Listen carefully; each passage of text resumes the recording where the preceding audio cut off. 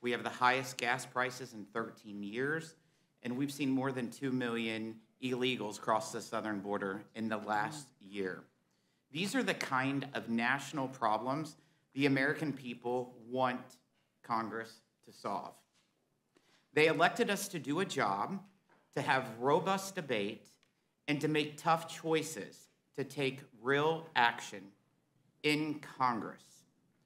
But at the very least, they expect us to show up to work. And yet, for going on almost 2 years now, the idea of proxy voting has made a mockery of the legislative process. Under the proxy voting rules that still remain in place in this House, a member of Congress could vote to authorize military action. They could spend trillions of dollars or to fundamentally rewrite our nation's laws. All while sitting on their couch at home, on a cruise ship, or on a boat, or even a fundraiser that just using a phone call to a fellow colleague. Think about that. This has all happened in the last 2 years in this body. When it comes to committee work, we marked up 2 reconciliation packages in the House Budget Committee. This Congress, with a combined price tag of over $7 trillion. $7 trillion. That's with a T. One of these bills, the so-called Build Back Better Act, is the most expensive piece of legislation in the history of the United States. Guess how many times we met in person in the House Budget Committee? 0. To spend over $7 trillion, the most in the history of this nation.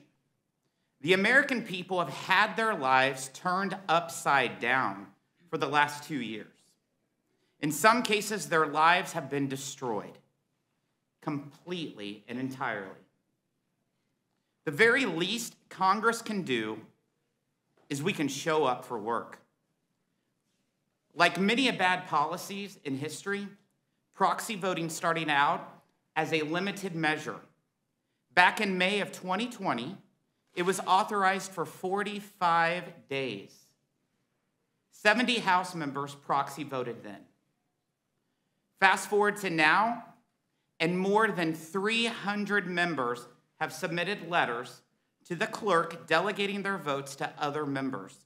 Speaker Pelosi has extended proxy voting not once, not twice, but more than 10 consecutive times. In fact, over 17,000 votes, almost 10% of all votes cast in the House last year was by proxy. A single representative can cast the vote of 10 absentee members. Theoretically, that means it would take no more than 20 members of Congress to conduct business on behalf of the entire House of Representatives, on behalf of the nation. This isn't just the wrong way to govern, it's completely backwards. It runs counter to the design of democracy. Our framers settled this question over 200 years ago, back during the Articles of Confederation and the Constitutional Convention. They rejected proposals to permit proxy voting. Congress is meant to convey in person. For over 230 years, we've operated with in-person quorum calls and voting during pandemics and world wars. In 1814, when the British set fire to this building, Congress convened in a hotel until the Capitol was rebuilt the next year.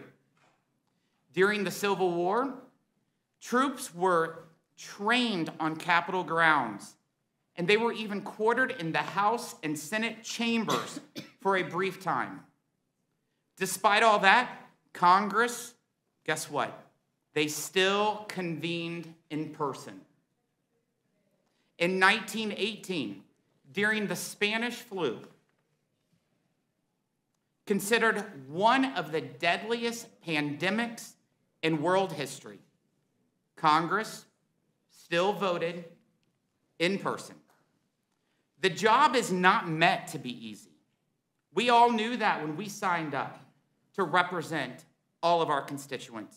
Nor should we make it easy by phoning it in. We are each responsible for representing hundreds of thousands of hardworking, good Americans that should be able to depend on us to show up for work, just as so many of them have done, especially during this time of crisis.